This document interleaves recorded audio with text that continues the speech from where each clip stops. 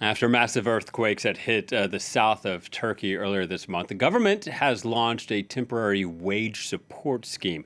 It's also banned layoffs in 10 cities to protect workers and businesses from the financial impact of the quakes. The moves are being done in hopes of minimizing the economic impact of Turkey's worst earthquake in modern history, which has left tens of thousands dead. Here's the president speaking earlier. In 11 provinces in the earthquake zone, the number of houses in towns and villages that we will start to build will reach 270,000 in March. In the coming months, we will look at these numbers again.